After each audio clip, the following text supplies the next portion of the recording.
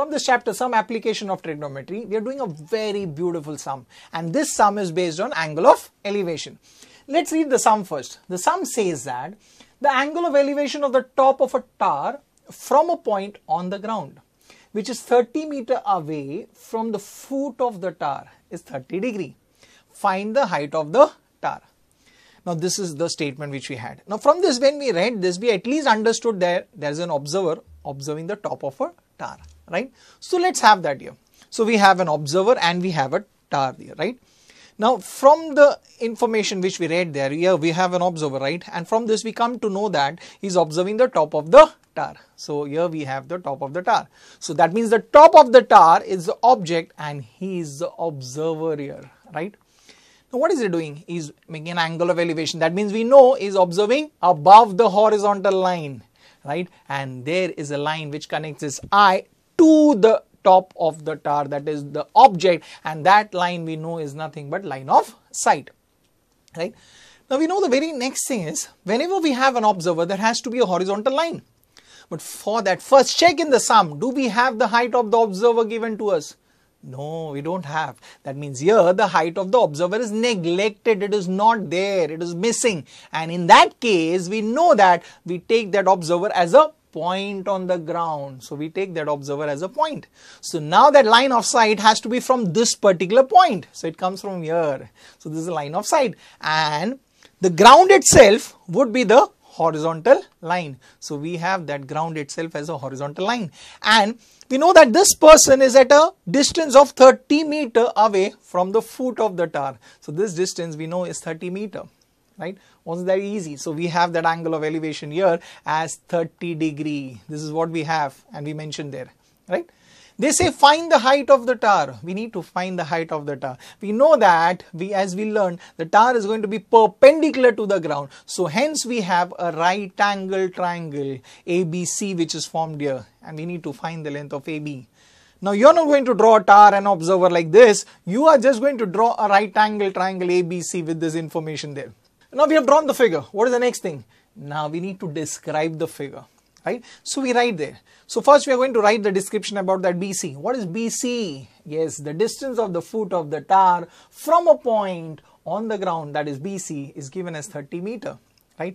The next one, we'll mention about AB. What is AB? AB is nothing but it is the height of the tower, and we denote it by H meter. We don't know. That is what we are supposed to find. So we take it as H, right? Now what is the next information we have? We have their angle ACB given to us, which is 30 degree. So we have a right angle triangle, and I've always said in that right angle triangle, search for an acute angle which is given to us. And we have that acute angle as angle C. So observe angle C, right? And for this angle C, with respect to this angle C, observe what are we supposed to find? We need to find AB, which is the opposite side, right? And what is given to us? The given information is BC, and BC is nothing but the adjacent side. So that means in this sum, we are talking about opposite side and adjacent side. Opposite side and adjacent side. And we know that the ratio which relates opposite side and adjacent sides is nothing but it is tan ratio. So we are going to apply tan. Tan for which angle? For that 30 degree. So we write in right angle triangle ABC, tan of 30. And we know tan. What is tan? It is opposite side upon the adjacent side. That means it is going to be AB upon BC. So now the job is very easy. We have to just substitute the value there. Now, do we know the value of tan 30? Yes, we know. From the trigonometric table, the value of tan 30 is 1 upon root 3. So we write there 1 upon root 3, the value of tan 30. We substitute that. Now the next is, do we know the value of AB? No, but we took it as H. So write there H, right? So we write H.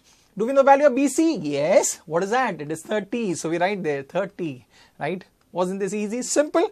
It's more easier now. Now, just cross multiply. So what do we get? We get H into root 3 is equal to 30 into 1, which is 30, right? We want the value of H. So keep H on one side. We shift that root 3 onto the other side. So now we'll have H is equal to 30 upon root 3. You know what has happened now? In the denominator, in this fraction, we have a a rational number. What do? Yes, very correct. We need to rationalize that. And for rationalizing that, we are going to multiply and divide by root 3. So we do that now. We do the rationalizing now. So we write h is equal to 30 upon root 3 into root 3 in the numerator into root 3 in the denominator. So now what happens? We get h is equal to, in the numerator we have 30 root 3, right? Beautiful. And in the denominator, we have root 3 into root 3. What is that? It's 3, right? Can we do the cancellation there? We can reduce? Yes, we can reduce. We do the cancellation there. And we get h is equal to 10 root 3.